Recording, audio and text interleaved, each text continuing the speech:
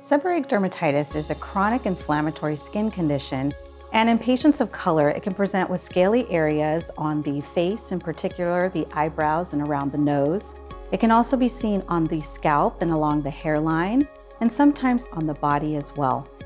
It can be confused with something as simple and common as dry skin or irritation, and it can also be confused with a common infectious condition called tinea versicolor.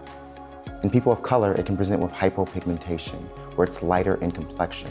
When that happens, it can be very distressing for our patients, and oftentimes they need treatment options to get that under better control.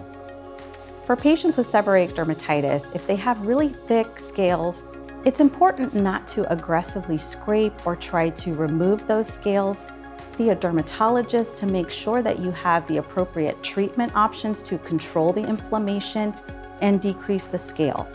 Very often when you have all these scales and flakes in your scalp, the natural reaction is, let me pick it out, let me scrape it out.